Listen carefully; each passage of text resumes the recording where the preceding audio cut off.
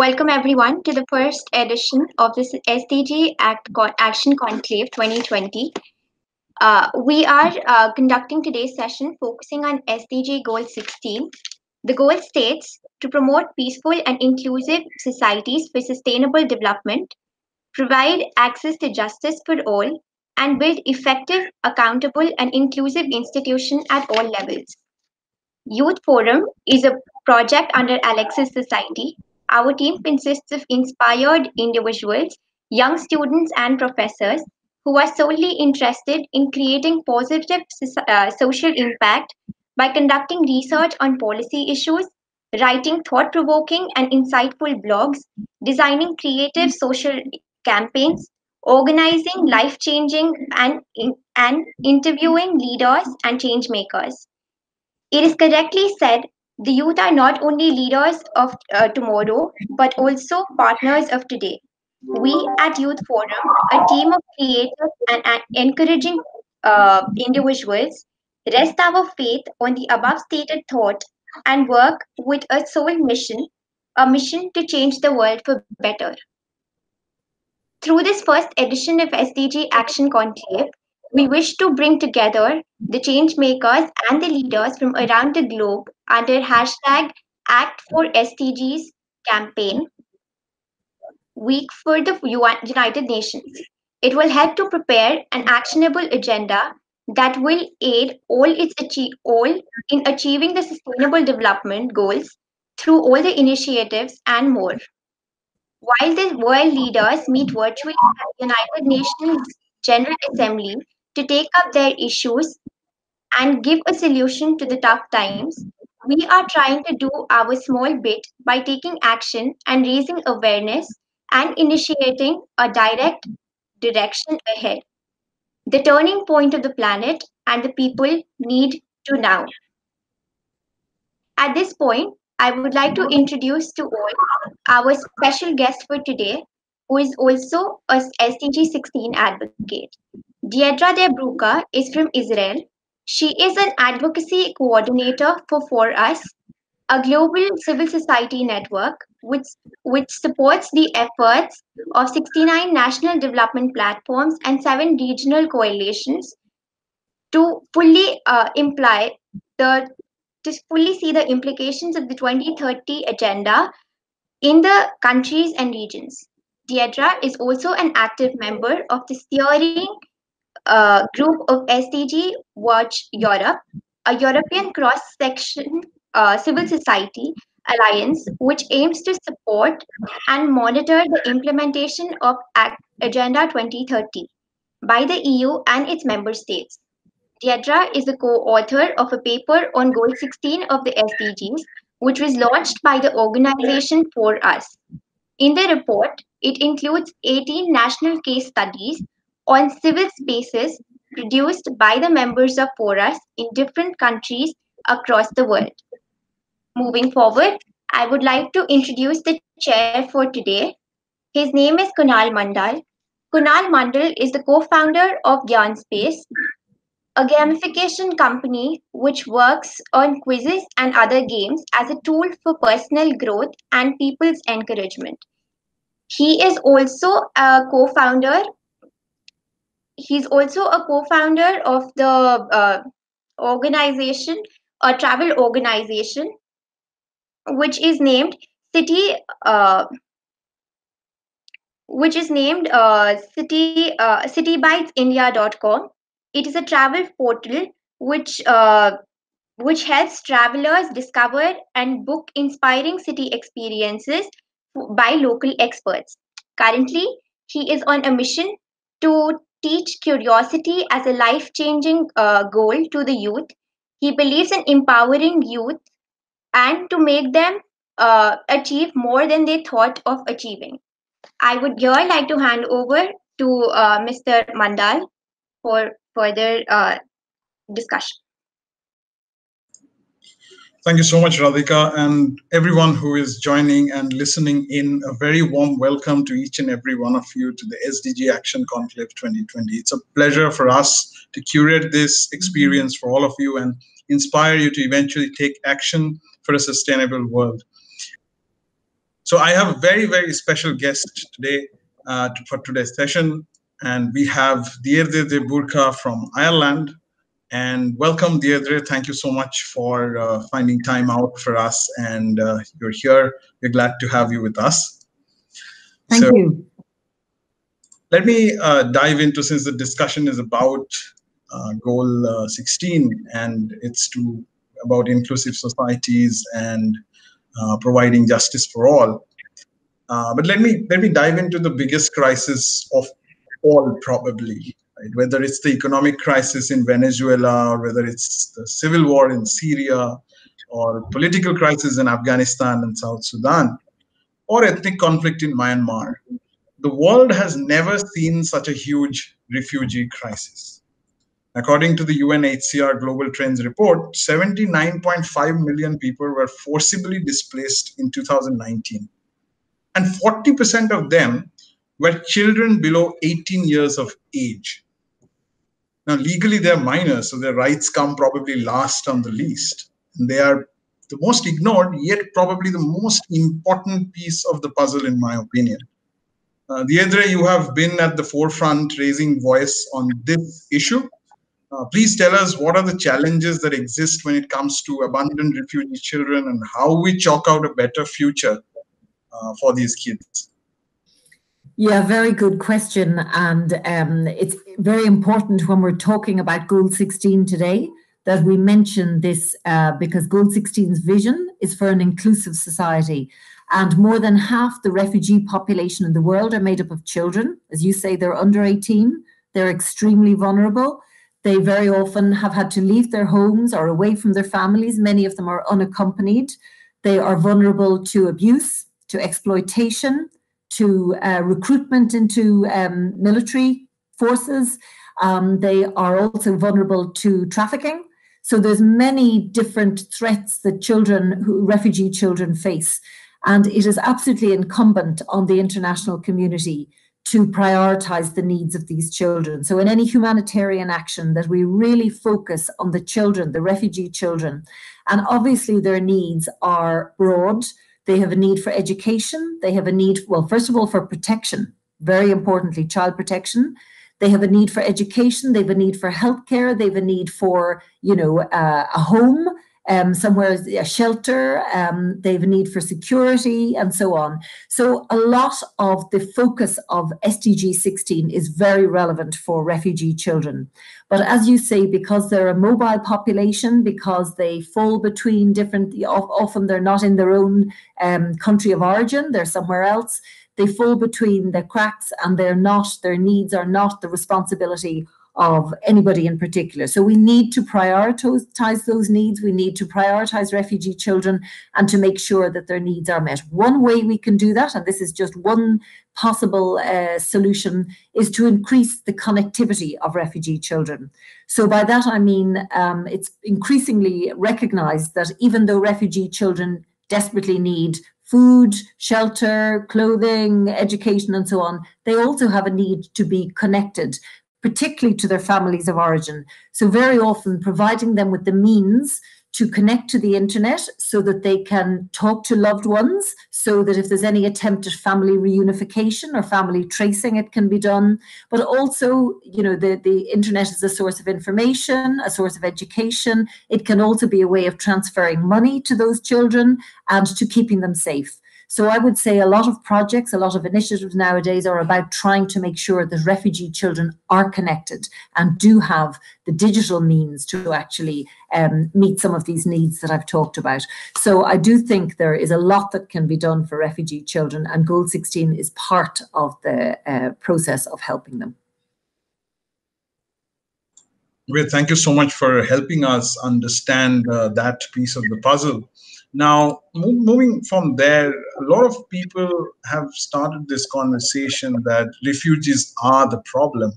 But if I look at the recent reports that I've read, it says that refugees have been volunteering as frontline health workers in Colombia and UK, making soap and other forms of small industries in Lebanon and Niger. They are sewing masks and protective gear in Iran, helping construct isolation centers in Bangladesh, where the Rohingyas are being, currently don't know what to do.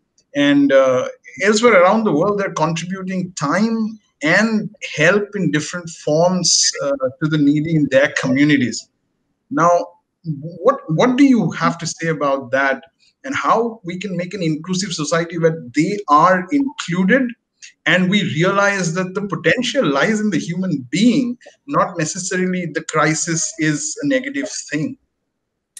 I think that's really important. And very often when we apply a label to somebody, for example, we say he or she is a refugee child or whatever, we only see the refugee and the crisis situation they're in, but not the individual themselves, as you say. And it's the human being that's important. Very often these children are very resilient. Despite their vulnerability, they're resilient. They bring with them their skills, their knowledge, their previous, life history and so on. And many of them have a really important contribution to make. And it's amazing how when you visit some of these refugee camps, the informal economies that have developed in those camps and the kind of small businesses and enterprises that can be created. And again, children and young people making a very important contribution to them. So again, I think it's incumbent on the international community to fund these refugees, to provide the kind of supports and financial incentives in those refugee camps to actually allow people to create livelihoods for themselves. There's a lot of skills, there's a lot of potential there, but they do need support and help in doing that. So I think, again, the point you make is a very important one, and one that the international community and humanitarian organizations need to pay attention to. Can you share one or a few examples of what you have done at the organizations that you worked for before, for either for the children's and their rights, or how do you make these refugees become a part of the mainstream? Well, in my past, I have worked with World Vision. It's an international child-focused or child rights organization, and World Vision does a lot of really important work with children in refugee camps around the world. Important place to start is education. So they often make sure to create child-friendly spaces within the refugee camps, because the refugee camps can be very unsafe places for children. And in those, safe places, they provide education and support for children, and they begin to identify maybe what it is, the ways in which they can help children, what kind of training. I mean, if you have young adults, for example, children in their teens as they approach 18, their needs are going to be quite different from younger children. But either way, education, training, but constantly looking to the future of the child and also to helping to develop their skills and abilities. So World Vision provides a lot of that kind of educational support for children who are of school-going age, and then also training, vocational skills training for young people who haven't yet reached adulthood, but who do need to develop vocational skills in order to be able to create and maintain or sustain a livelihood for themselves. No, that's great to hear. So whoever is listening, please check out World Vision and their work related to child advocacy and see some of the things that those organizations are doing. And there you will find inspiration of how you can do things in your community where these people need the help right now. And it's very important. So check them out. Moving on to the next part of the discussion, which let's say justice, which is an important part of the Goal 16 as well. One thing that I can't ignore but bring to the discussion is the term called climate justice, right? And it's much more than a movement, and climate change can have differing social, economic, and public health and other adverse impacts on underprivileged populations, and that we have understood now. And you have been a member of the Irish Green Party and served as a senator for 3 years.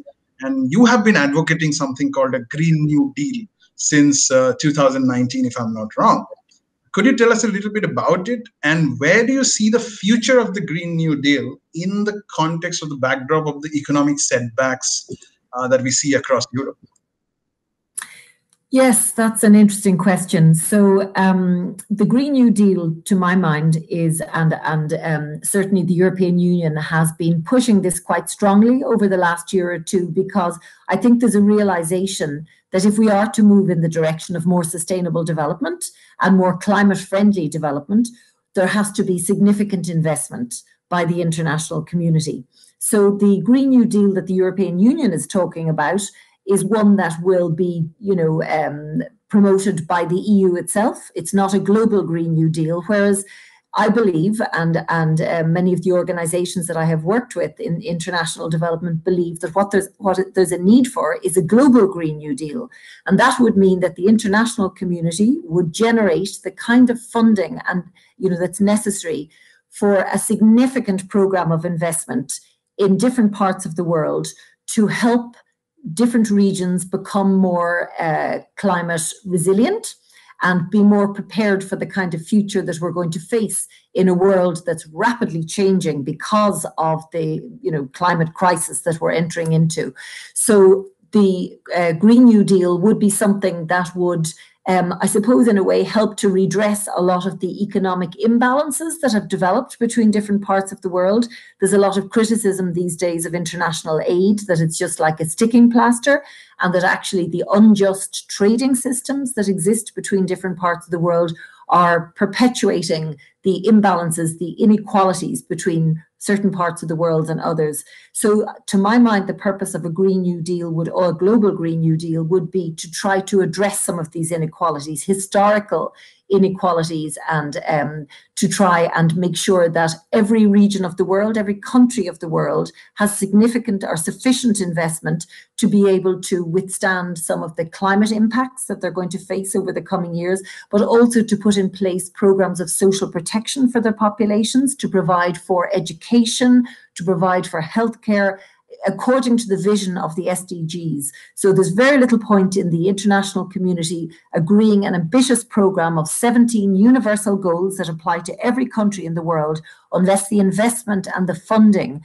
to actually make those goals and that vision a reality are also provided. So, we would argue very strongly that a global Green New Deal is a necessity and should be something that is funded in the not too distant future, and particularly, I think, in light of the COVID-19 pandemic. There's every reason why the international community should come together now and as part of building back better after the COVID pandemic. And we're not even through the COVID pandemic yet, but many economies across the world have been very badly affected by the pandemic. There is a need for this global Green New Deal. So it really can't happen soon enough as far as those of us who work in international development are concerned. So do you think Europe would still be able to implement it, given the budgetary constraint and the economic problems that are arising there? Yes, I do. I mean, I think what we're living through is an age of monetary and financial innovation, shall we call it. So I think what we're seeing is unusual and unconventional means of producing finance. And so, for example, in Europe in particular, we lived through a financial crisis that started in 2008. And, central banks across Europe took on, and particularly the European Central Bank took on a very unusual role in bailing out, financial institutions and helping them to stay afloat. That the money that was created to do that was created because the central banks were the lenders of last resort and so on. And I don't understand, and I believe that it is the case, that central banks and international financial institutions could take these bold steps also in a time of crisis like this, particularly following the pandemic, to issue that kind of funding that can be distributed then in an equitable way to different countries around the world, so that this program of investment and this necessary financial support to enable the SDGs to be realized, particularly by the goal of 2030, which is only a decade away, that should happen. So I believe, as I say, that if the will is there, if the political will is there, it can be done. Right. Let's hope that we find the political will sooner than later, and that eventually happens. So now, so the second part of the justice question that I would like to ask you is, since you mentioned pandemic, and of course we are going through such a difficult time.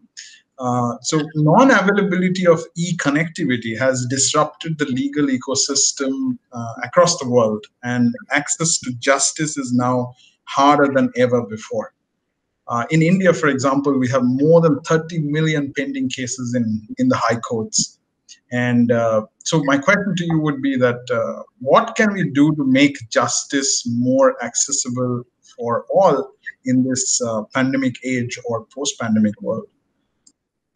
Yeah, I mean, I think there's a couple of things that need to be done. My own feeling is that, one of the most important things to ensure justice for all is the mobilization of ordinary people to better monitor their justice systems. So there is a real need, and that's one of the things that's such a strength of the SDGs. It is a policy framework that encourages the involvement of many different stakeholders in keeping an eye on, in monitoring, in making sure that certain commitments are lived up to, that certain targets are reached, and so on. And so there's regular monitoring of these goals, the policy goals and the accompanying targets. And that's true of Goal 16 as well, which makes a very explicit promise to provide justice for all. So unless our justice system, unless our institutions of governance, unless our governments are monitored carefully, their actions, and that they actually live up to the commitments that they have made, it won't happen. So, the mobilization of different stakeholders to monitor the delivery of justice, I would say, is very important. Secondly, you need proper financing of the judicial systems. You need proper training for judges and local officials and national officials and so on. And you also need all the other supervisory bodies, the different agencies that are put in place to monitor. There needs to be a whole ecosystem of accountability that's put in place. And again, they need to be properly funded so that they can monitor and make sure that commitments that are agreed to are lived up to and delivered on.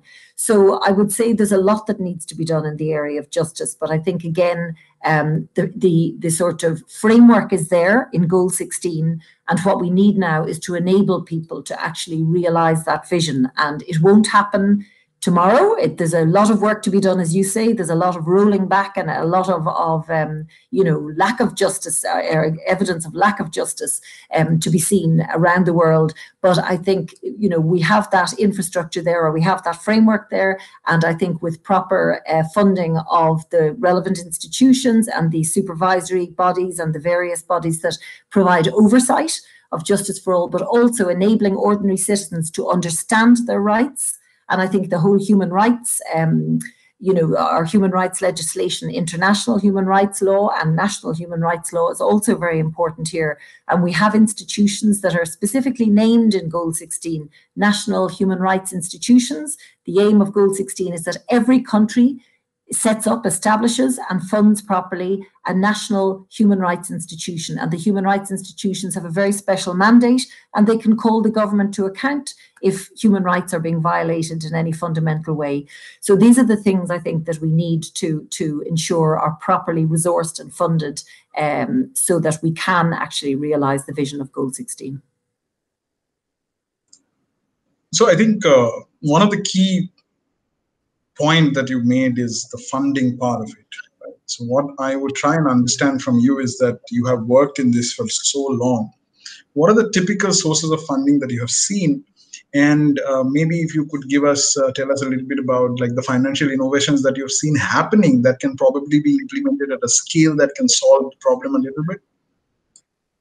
Well, I suppose, first of all, just to say that typically development, I've worked in international development for a long time now, and typically development, and more increasingly we're talking about sustainable development and not just traditional development, but it has been funded through what they call international development funding. And that's typically funding that's made available from donor countries to the beneficiary countries, and also the international institutions like the World Bank and the IMF, and the other international development banks or international financial institutions all play a role. But things are changing rapidly, and there is a real need, I believe, for the institutions, what they call the Bretton Woods institutions of the UN, and they are the World Trade Organization, the World Bank, and the IMF, to actually receive a new mandate. I think the way international development has been funded and the role that they have played is increasingly outdated. And what we need now is a new look at how do we, restore sort of economic activity and economic development to different regions of the world and many countries around the world who have been devastated, not just by the pandemic, but by climate change and other factors. And I think how we do that is to come together as an international community. And I think we almost need a Bretton Woods 2. We need a second gathering of international leaders to sort of, name the various crises we're facing and to develop an appropriate response, global response to those, cumulative crises now in a timely way before we are overwhelmed by some of those crises. And we know ourselves that the clock is ticking in terms of the climate crisis that we're facing, and that if we don't act soon and allow countries to develop their own capacities and their own potential to cope with many of the more damaging impacts of climate change, we'll really be looking at quite a devastated world in another few decades. So this is what we need. And that may sound very dramatic when I say that we need Bretton Woods 2, but when you think about it, the first Bretton Woods happened after the Second World War because of the devastation of the Second World War, particularly the economic devastation. And surely it can be argued, and I believe it can be, that we are in a similar situation now. We're in a situation where the global community is very aware the pandemic, this COVID pandemic, is the first truly global pandemic that has really impacted on the lives of people in all parts of the world. And it has brought many economies to their knees. And the longer it continues, the more human suffering there will be and the more economic difficulties. So there is a need and there is a very justification for the international and the leaders of the international community to come together and, in effect, to look again at the international financial institutions, at their mandates, and to actually agree a Bretton Woods 2 agreement and put a system in place where funding can be generated to actually be distributed equitably in the different regions and different countries of the world to support the implementation of the Paris Climate Agreement and of the SDGs. Two fundamentally important frameworks, policy frameworks, that have been agreed by states around the world, but that don't have the resources to enable proper implementation as yet. Thank you so much for making us understand that bit of the puzzle. And every financial entrepreneur who is listening in, or any entrepreneur in making who is listening in, please understand that this is a big problem in front of you to solve.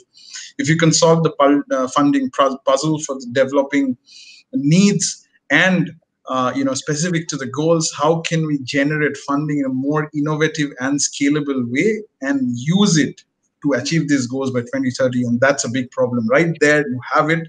Please think about it. So I was saying that I have visited Europe on multiple occasions, and I must admit that Schengen Agreement and the Euro, all of these are indeed blessings, because I got to travel so many countries without worrying about getting visa from so many countries.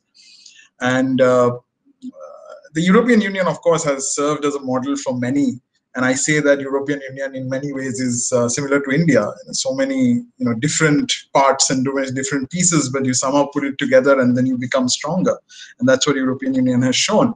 But in recent times, with the North and South divide over the Greek and Italian economic crisis, and then recently NATO's promise of mutual defense threatened by Trump, what are the chances that you think EU or European Union will remain a strong institution? Okay, well, I suppose what I would say firstly is the EU has survived many crises. It has been through a particularly difficult period over the last, I would say, decade or more. There's been the banking, the international financial crisis. Then there was the refugee crisis in 2015. There's the Brexit crisis where the UK is leaving the EU. So there have been many different crises, and now there's the global pandemic. But the EU is a resilient political system to date. It's more than 50 years old. It has survived many, and its member states are very accustomed to working together. They know the benefits of economic integration, political integration, and so on. And as you say, citizens enjoy the benefits of moving freely and working freely and anywhere in the region, that they choose. So, and there really are, like, European citizenship is an increasingly meaningful concept, particularly for those of us who travel a lot internationally. So, it is a resilient system. That's not to be complacent, though, and to say that it's going to survive regardless of what happens next. I think a lot will depend on what the leadership of the European Union decides to do next. Because one of the things the European Union always promised to its member states and delivered on was greater prosperity. And I think if the European Union is not seen to be able to help its member states to get through this period of huge economic uncertainty and so on, I think citizens will lose confidence in it. And there's already a strong political movement towards nationalism, a lot of populism, let's just rely on ourselves, let's reclaim our sovereignty and so on. So there are undercurrents there that could be threatening to the European Union in the long run. I believe there's an opportunity at the moment for the European Union to take a position of global leadership, because actually the European Union is the region of the world where the level of policy making and expertise around sustainable development is greatest. The United States of America may be a leader in many areas. It's not a leader in sustainable development. They have no time. Most Americans are very dismissive of the idea of sustainable development and maybe living more lightly on the planet. I think Europe has long been aware of the crisis of climate change and also the necessity to become more sustainable in the way we live and work. And, the European Union could step into, a position of global leadership in terms of, first of all, giving example to the rest of the world and showing how, a region like the EU could operate in a much more sustainable way, and particularly reduce its reliance on fossil fuels, because fossil fuels are what power most of the growing economies around the world, and that how modern European economies can be sustained by alternative renewable energies, and also how citizens, there's a lot of focus on using materials more, there's a focus on reducing the kind of mass consumption that we're engaged with now, and looking at the life cycle of products and being a lot more careful about the way we consume the Earth's resources. So I believe the European Union could show the rest of the world how to embrace sustainable development in a really meaningful way, but that promises and guarantees quality of life to all of its citizens, and that brings its citizens with it also, because there's a huge interest amongst European citizens in living better, in living in a way that's not going to pollute and destroy our natural world, because we rely on the natural world. Even our economies rely on a functioning ecosystem to be able to survive. So that, I think, is the dilemma for the EU at the moment. Wait, let be overwhelmed by crisis and go under, even though it's been an incredibly successful political system for over 50 years, or seize the opportunity, adopt a position of global leadership, bring countries around the world with you. And I do think that China is also making promising noises around sustainable development. Of course, they're not, they have a huge coal industry they have to decide what they're going to do about, and there's many other ways in which China also has to change its behavior. But I suppose for me, the question is what the EU is going to do next. Will it allow the various forces that are trying, that may possibly undermine it, to do so? Or will it seize the moment and the opportunity to demonstrate global leadership and to partner with other, powers around the world, global powers who are like China and India and others who may be interested in a new model of economic development, one that's much more sustainable and that will also offer, a quality of life to its citizens, looking at the social and the environmental dimension of their activities as well as the economic. So that's the question. I can't answer it. Talk to me in another 5 or 10 years' time, and I think we'll be a lot clearer as to how the EU will fare. Right, and I think one good thing about any crisis is that humanity always comes together. So let's hope that that positive force is used by EU to become an even stronger institution and probably implement all the goals that are there in the SDGs. And on that note, I will ask another question. You are a member of the SDG Watch Europe, and you have been at the forefront of implementing or monitoring the implementation of SDGs across different European countries. Can you give us some examples and tell us in which of the goals you have progressed a lot and which of the goals there is still a lot to do? Well, it's interesting that you asked that question because the EU has prioritized, and its member states have prioritized certain areas, certain goal areas to focus on.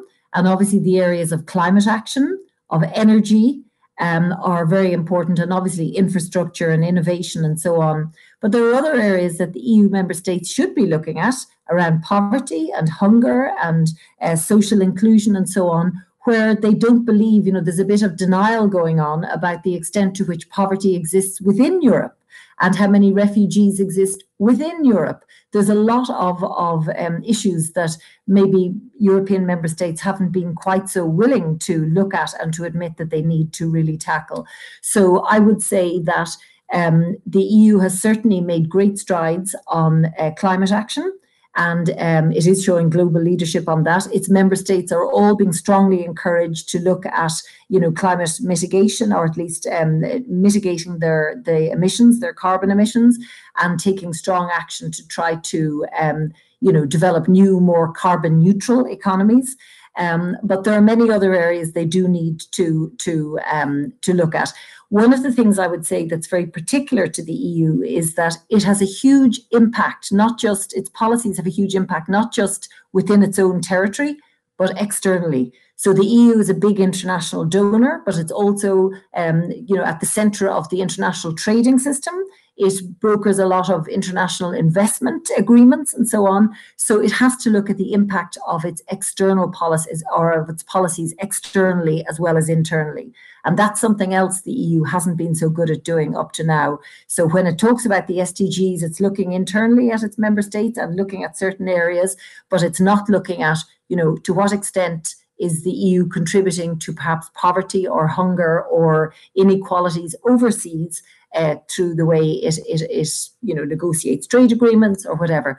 So all of these areas do need to be looked at. If I had to score the European Union and its member states at the moment, I'd say, they're doing an okay job, but there's a lot more that could be done. We need a lot more ambition from the EU, and the EU itself as a system, a regional-wide system, could develop ways in which states could work together much more effectively so that you would actually get the benefit of collective action as opposed to each member state doing their own thing. That hasn't happened yet, and it does need to happen. So I think the EU, if you were signing its report card, we'd say good, but a lot more to do. Well, there is always a lot more to do for all of us, and that's why people should come together and take action. And now we have, of course, spoken about Europe and justice and almost all the subsections of the Goal 16. Now, let me put forward one question that, in a world that is full of conflict, and conflict is literally all around us. Like right now, we are having a conflict with China, and the Syrian conflict that is going on. The conflict just never ends, right? All around. So in a world that is so full of conflict, how do we develop a culture of peace and provide justice to all, and also build stronger institutions? It's very difficult, but please throw us some suggestions and lights that you have, some blueprint that can probably help us do it. Well, I'm not sure there's a blueprint for developing peaceful societies, but I do know, and I think a lot of research would support the idea that where you have inequalities in societies, where you have poverty, where you have insecurity, where you have, groups of people vying for the same limited resources, there's going to be conflict and there's going to be instability. Where you have corruption, where you have, governments that are ignoring the needs and the interests of their peoples, there will be conflict. So, I think an awful lot will depend on creating healthy and societies that provide protection for ordinary people, you know, and that try to create kind of equal societies. So that, you know, that's why I think the SDGs are so powerful. They don't just look, I mean, if SDG 16 were the only SDG, would it create peace, or could we create peace? I'm not sure. But because we look at education, because the SDGs look at tackling hunger, poverty, inequality, you know, addressing many issues around economic development, around climate change and so on, I think they address many of the issues that are drivers of conflict and instability. And I also think that the way in which the SDGs are supposed to work is that if there's a whole of society approach and different sections of society are involved and incentivized to work together to achieve the SDGs, it helps people to put their differences aside. So we need a big unifying narrative, I think, that's going to help people who are, you know, at war with each other, or basically who only see their differences at the moment, to come together. I mean, the threat of climate change is one threat that is going to mean that, you know, if we don't forget about some of our differences and realize the common interest we have in trying to save the planet and save ourselves, you know, really we you know, we're not going to be around for much longer to engage in conflict or anything else. So I think there is a possibility that the SDGs, if they were properly promoted by governments and if the public awareness was raised of the SDGs, that we could try to find a way to bring the global community together. And I think we are going to enter into a new era of what we call global governance. And I think we will see the UN taking a much stronger role, looking internationally in terms of how development happens. I mean, I know the EU or the UN has had that kind of role, but in a much more, you know, much stronger and more systematic way. And I think the people of the world have to come together. And I find, as a member of an NGO, a civil society organization, we are a global network, but I am amazed and delighted to see how NGOs everywhere are connecting up. They're just the huge amount of interconnections happening from the local to the, you know, what they call the subnational, to the national level, to the regional, to the global level. And there's connections being formed and partnerships being formed and people seeing common interests, you know, people in places like India seeing common interests with people in the Pacific and in, you know, America and in Europe. And so we're thinking more as a global community, and there's a huge rise in global consciousness. So that kind of, you know, strong focus on global cooperation has the potential to try to distract us from the small, petty, local and, you know, even national conflicts that we invest so much time and energy in, and to really focus on the urgency of addressing some of these global challenges with support and resourcing from the international community so that we can actually protect ourselves and our children's future. And I think if we can do that, there's some hope that we will actually, you know, promote and encourage cooperation rather than conflict.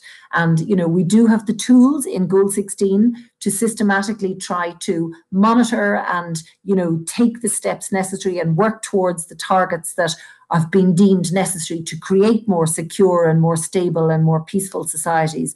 But I think it'll be done in a wider context of, you know, global cooperation on the SDGs. If we do it, if we manage to, you know, sort of think intelligently as a species and save ourselves from what will otherwise be a very unpleasant and, you know, uncomfortable future. So my hope is I'm going to be optimistic and say we'll do it. We'll come together globally. And I think even discussions like this, where I'm in Ireland and I don't know what parts of the world you're in, but we are having a conversation about the same issues and the same concerns, that kind of global cooperation and global consciousness will help to lift us out of, as we say, our everyday, you know, disagreements and tensions and conflicts, and help us to focus on the bigger picture and to work together towards a safer, healthier future for us all.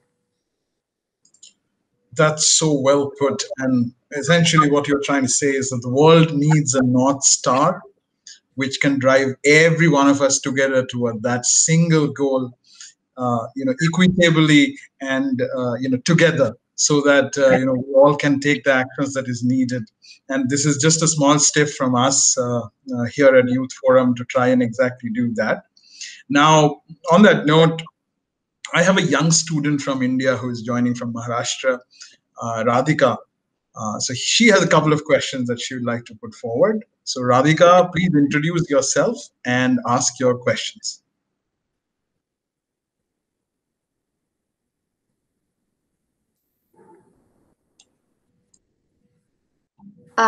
Thank you, sir.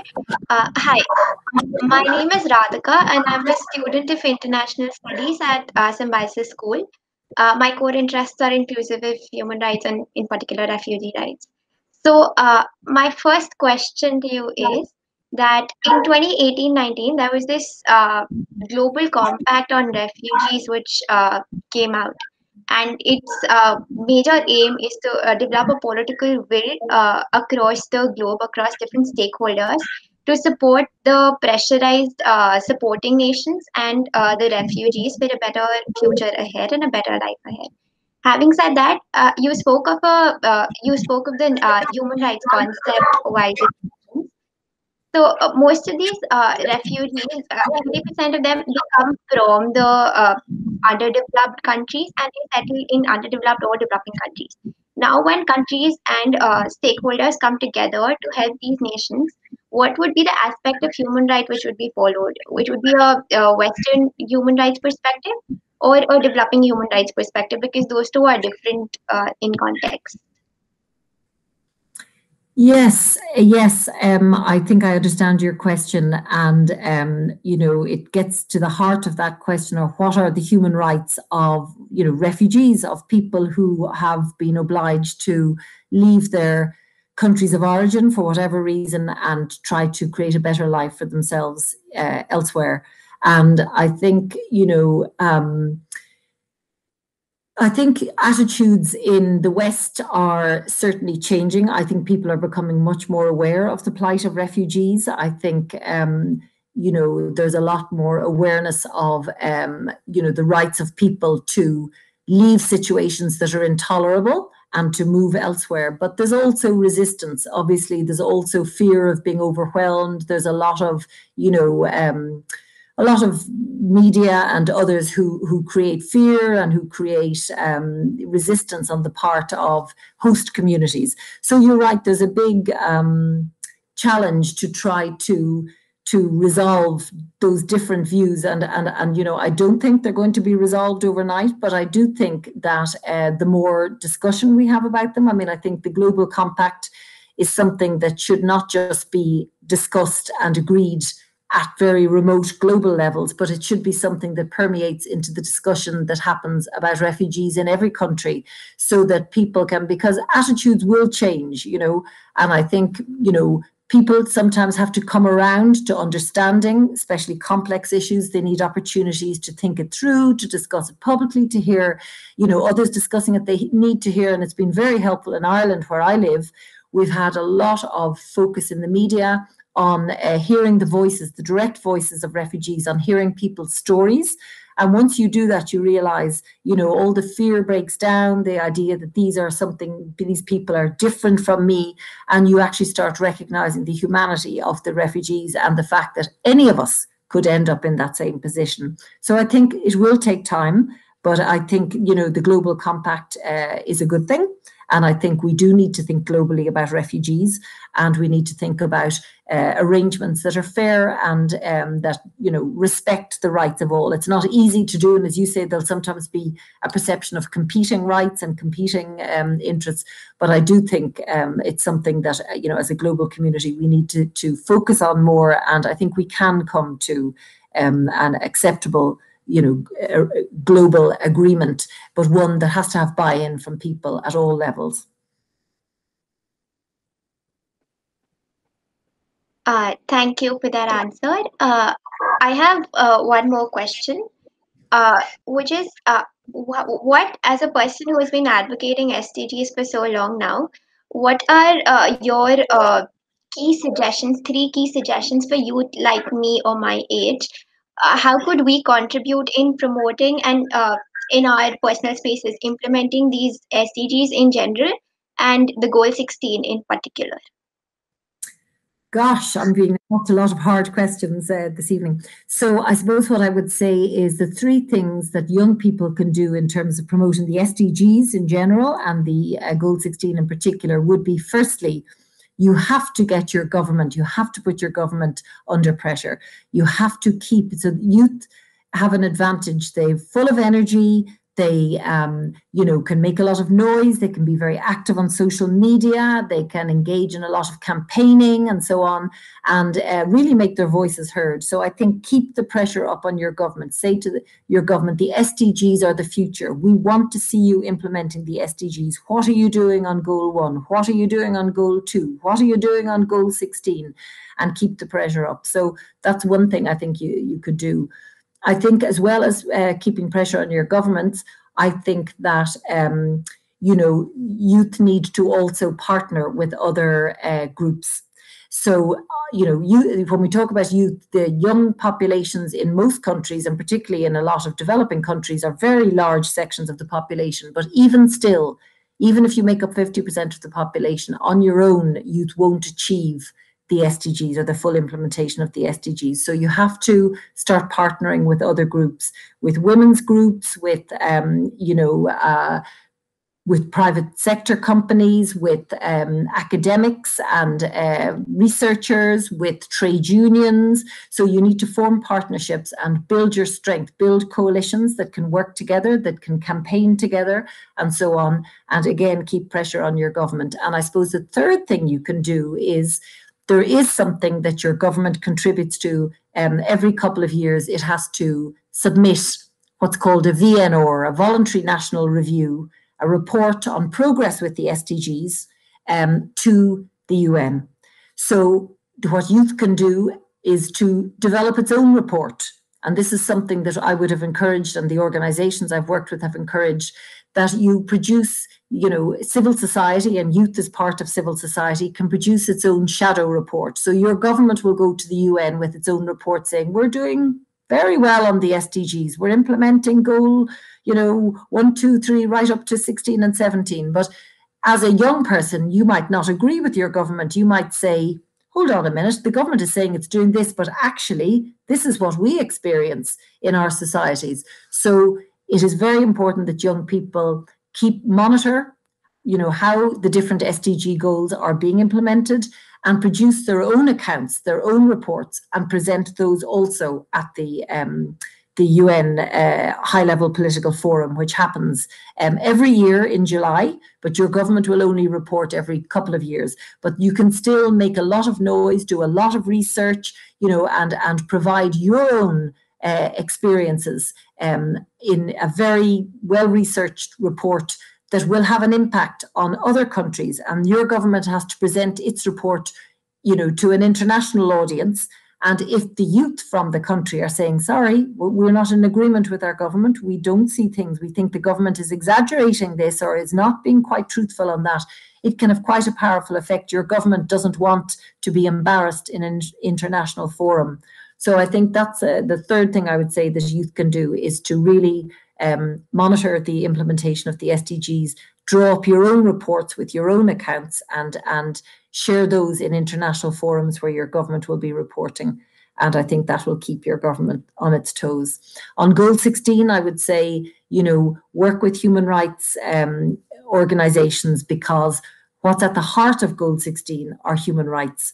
And I think what Goal 16 says to us is that sustainable development isn't possible unless the human rights agenda is properly promoted and implemented. And so I would say work with all the institutions. If you have a national human rights institution in your country, but if you have, non-governmental organizations who are working on human rights, and any other actors at all, a lot of academics might be involved in the human rights agenda in some way or another, work with them and build up a strong human rights community in your country so that you can keep focusing on Goal 16 and make sure that you do achieve a peaceful and inclusive society. Thank you so much, Deirdre, and thank you so much, Radhika, for the questions. And, you so rightfully hit the nail of the coffin, because the aim of this platform for us was to exactly create that report, do that research, talk to all of you, try and understand each goal in depth, and then activate youth to do that research and then come up with that report so that we can actually hold the government accountable because right now, while the pandemic is on, everything is an excuse. So they're saying, no, that's not the priority because there's so many other things that we need to solve. But it's no more a question of priority. It is the essential basic that we need for the world to be there for us. Mm-hmm. And one of our other speakers also said that it's equally important to create better children, and leave a better planet for the children.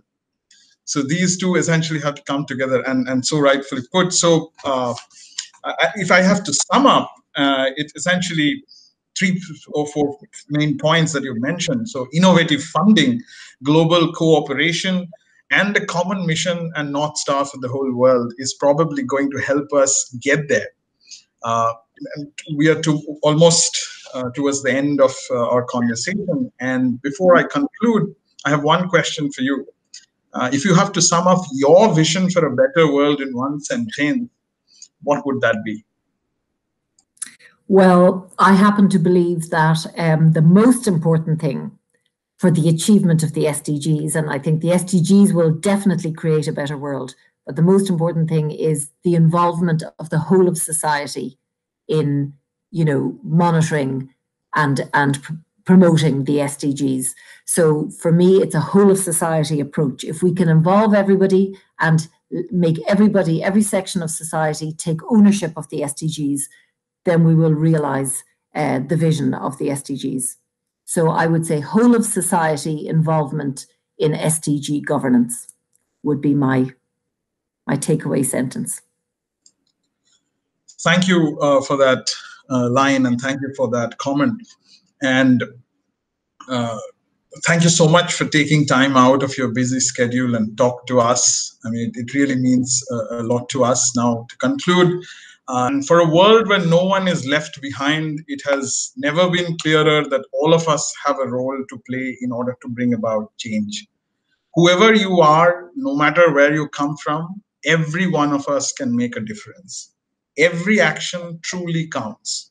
Get involved, attend the SDG Action Conclave 2020, participate in the SDG quiz, help raise awareness about the goals, and connect with a global community of passionate volunteers. This Global Goals Week, let us come together to spread the knowledge about people, planet, and our sustainable development goals. Thank you all for joining us. Follow us on Instagram at Youth Forum India for all the updates. And don't forget to join us for the next session.